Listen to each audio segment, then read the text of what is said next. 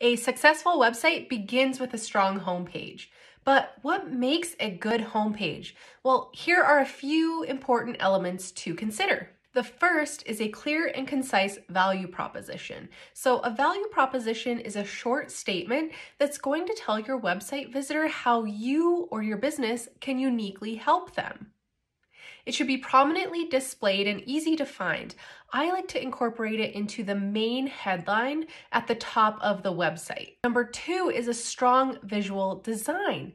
A visually appealing homepage can go a long way in keeping your visitors engaged. So you want to include high quality images, a good color palette, and nice fonts to create a professional and polished look. Number 3 is easy navigation. You want to make sure that your navigation is intuitive so that your website visitors can easily find what they're looking for. Number 4 is social proof. So adding customer testimonials, maybe your social media follower counts, media mentions. These types of things can help build trust with your website audience. And lastly, a clear call to action. You want to tell your website visitors what to do, right? What is their next step in engaging with your business or your brand? Maybe you want them to subscribe to your newsletter, download a free resource, purchase a product, schedule an appointment.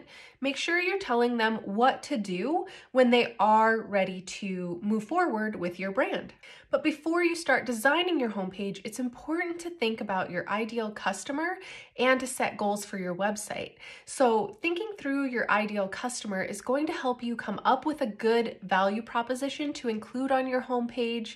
It's also going to help you design your website and come up with content in a way that's going to resonate with that target audience that you're trying to attract to your brand, right? And then setting website goals is going to help you determine how your website should function, any necessary features that you're going to need to help you achieve those goals, and it's going to give you a way to measure how effective your website is performing. So make sure you're taking the time to think through your homepage, really make a good solid plan for this important piece of your website. It's really critical in creating a good first impression with your target audience. Follow these tips and you'll be on your way to creating a successful homepage and a successful website. If you found these tips useful, go ahead and hit the follow button for more tips on websites, marketing, and business.